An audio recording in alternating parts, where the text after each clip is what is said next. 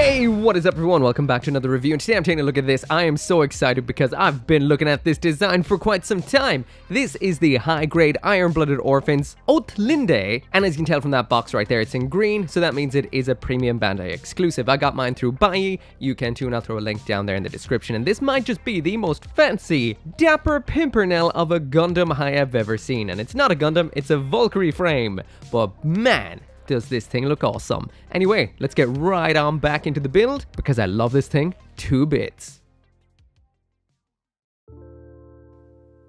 So when it comes to the build of high-grade Iron-Blooded Orphans kits, they're definitely a mixed bag. The Gundams can be a little bit problematic, the Graces, their armor can fall off, and they're all great, but all require a little bit of extra effort. That is besides some of the Valkyria frames, at least the ones like the Grimjord, the big old guy. The Helmwig Rankar, that can be a little bit touch and go, it's still awesome, but these ones are so good, and that goes for this one too.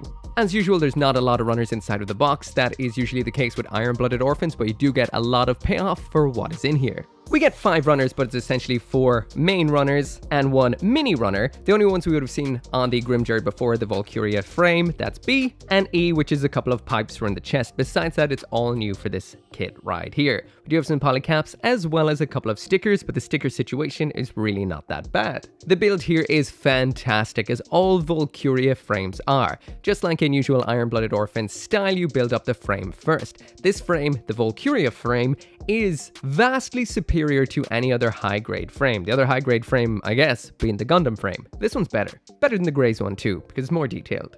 Nothing needs to be repaired, fixed, or tightened up in this kit before putting it together, and once you've got that frame put together, you just pop the armor onto it. The armor in here is a kind of mint green or almost bluey-ish green, that real jeggin kind of color. We've got some white, which has a little bit of a shininess to it, and some yellow detailing for all over this. This builds up so nicely. It is a little bit on the asymmetric style, which kind of makes sense. This is from Gecko, like we would have seen the Astaroth, and also asymmetrical bunch of kits. We've got a pointy shoulder and a big shoulder, and this just all goes together so well. The only sticker we use on this is for the eyes. You have a choice of either eye stickers or a nice little chromed out one for behind the little visor. I went for the chromed out one. We've got a couple of black ones for on the chest, but overall this is a great build. And what can I say? I am mighty impressed. Even after so many years since the Grimjord came out, these Valkyria frames still hold up. So now jumping into the aesthetics, and what can I say, this is ridiculously cool. To take the Valkyria frame, give it a nice new color scheme and that asymmetrical design, it just looks so good. I can remember seeing this design announced and never thought it would get a kit. Sure, it is P Bandai, but this is one of those kits that I feel P Bandai was designed for. Anyway, first off, I'm going to get all of the accessories off of this kit.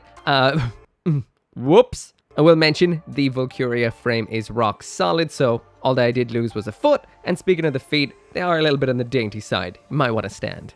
First up, there's the full 360-degree spin, so you can see all of the detail for yourself, and for the most part, this kit is out-of-box built. I have used some of the stickers that I did paneline the face, as well as just a part of the upper chest to bring out the detail. But besides that, this is exactly what this looks like. It does look incredible.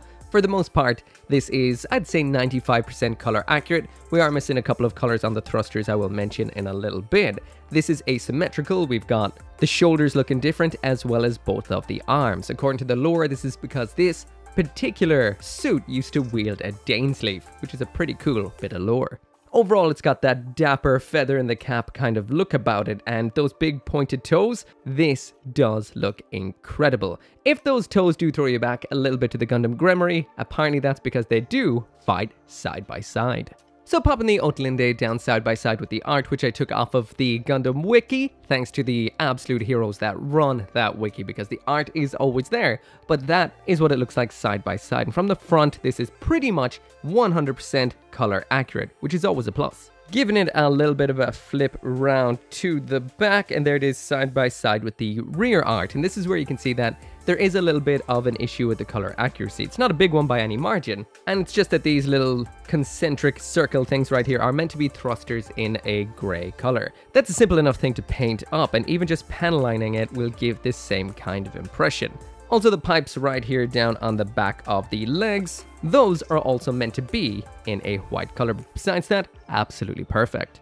The head right here is incredibly nicely detailed. We do have a nice little bit of a clear sticker in behind that visor, but we do have the choice of covering that up with a sticker that has a bit of an eye effect. So you do have the choice there.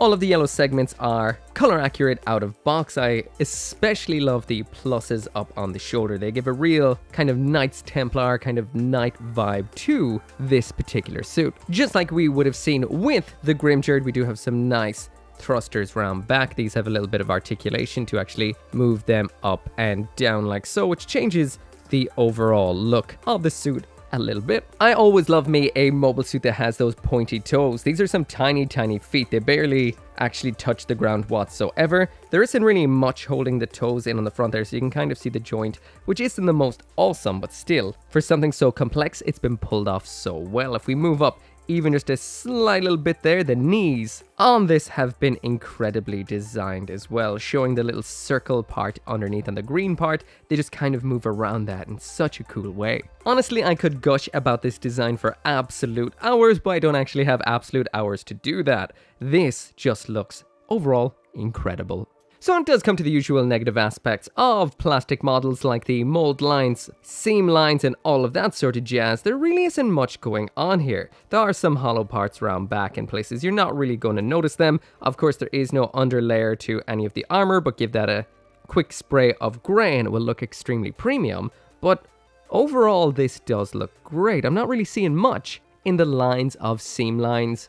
The nub marks, well, what can I say? I built this, threw it together literally between breakfast and lunch, and that means I just kind of double snipped everything off without any extra cleaning, and it just turned out incredibly well. I'm not really seeing much issues at all, and there is no cleanup, no real detailing up besides the face, and well, overall, I am impressed. The Valkyria frames have always been so good.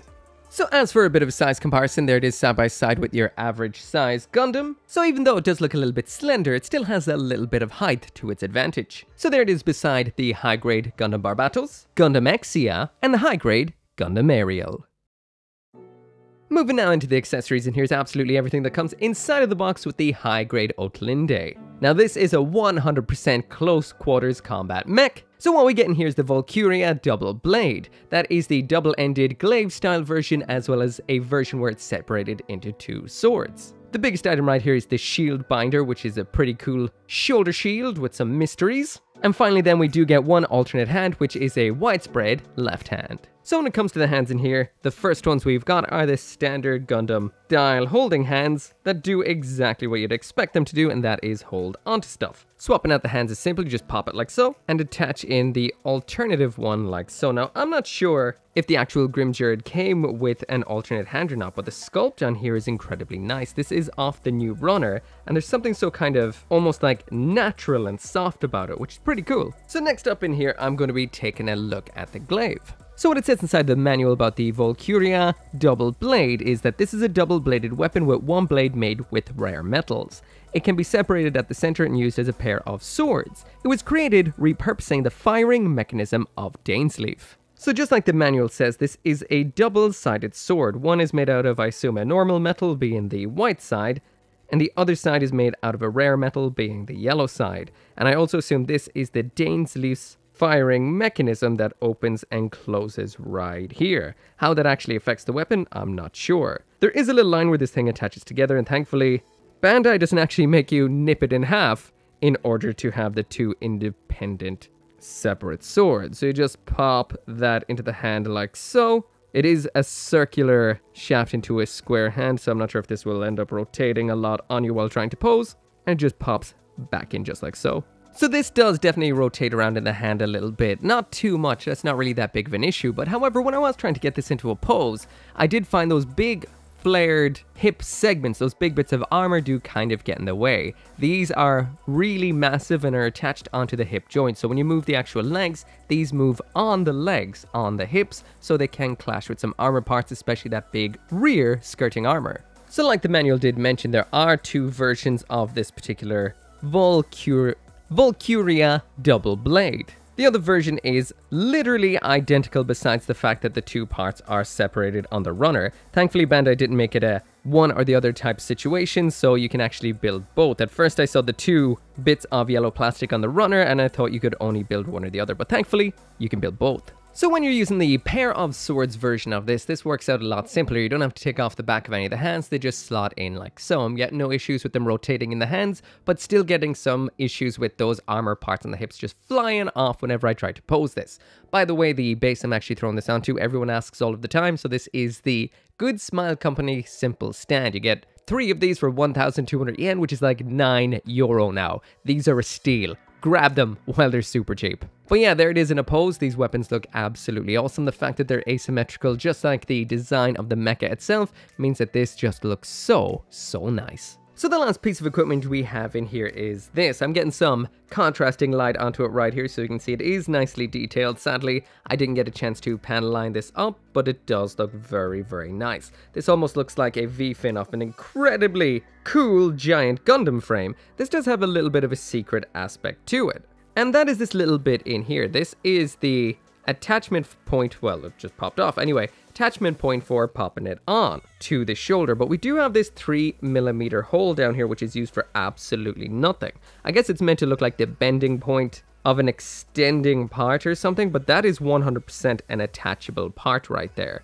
Also, this has a very modular looking aspect to the inside of it. I know that's mainly so it can move around and get into multiple positions, but I don't know, maybe Bandai's going to do something with this in future. Hopefully, while they're doing that, they'll also give us the legs to the damn Dantalion. The big legs. Attaching this on is simple enough. It can pop on you while you're trying to attach it, but no, that went on super well. And this really does add an extra dynamic flair and really accentuate the fact that this kit right here is extremely asymmetrical. So that's quite nice. This can move around a little bit so you can get some extra kind of poses out of it. So we've got rotating 3mm pegs, so you can spread it out ever so slightly like so, which gives it, and that gives it a kind of pointed effect. So you can move this around quite a bit. We do have 2 joints here as well, so you can move it up like so, but I do find that little ball joint tends to pop every now and then. So let's see, that's about as low as you can get it. And then you can get it all the way up there, and we do have rotation too. So this, even though it is somewhat simple at its core, it is quite expressive, but that ball joint, it likes to pop. So lastly now onto the articulation, and this is rock solid. The Valkyria frames have always been good solid kits. Now I found the Helmwig Rheinkar, I always get that name wrong, did loosen up a little bit over time, but my Grimger did not. Well, my first one kind of did because I stood on it, but the other one, the replacement, that's doing fine. So the overall posability right here is quite good, ignoring those hip armors. They really do get in the way, and they tend to leverage off parts of the body like the legs. Mainly the legs. Sometimes the feet, just when you're trying to get the legs into any kind of pose. They really do hamstring this thing's ability to get into good low poses, even to just raise its legs in air. These are just weird. The way they're mounted onto the hips just doesn't work out. Besides that though, once I actually took it off, this was actually able to get down nice and low into the launch, has great ab crunch, and overall looks dynamic and cool. I'm not going to go through all of the articulation on it today, but I will try and do some over the top or as dramatic poses as I can for the final spins right now. So anyway, that right there is it for the review. This one is very tough because at its core, it's a very fancy kit, but the hip armors do get in the way. That is not necessarily a bad thing. At its core, the articulation isn't bad. It's just that it's got some over-designed, silly hips, which kind of goes with the look. I kind of feel someone who'd go around in a mobile suit that looks like this would put on too many flamboyant aspects that would just get in the way of it being what it's meant to be, and that is a machine designed for war. But ignoring those aspects, it does everything absolutely perfectly, and it is a fantastic kit. So that means for me, this is gold tier, which means it's better than I would expect from a high grade, especially one from the Iron-Blooded Orphans line. Out of box, this is essentially perfect. Anyway, if you do want one of your own, I got mine through BUYEE. Link is down there in the description. And if you're looking for any rare or hard to get gunpla, you will find that there. Anyway, as always, thank you so much for watching, and I will see you next time.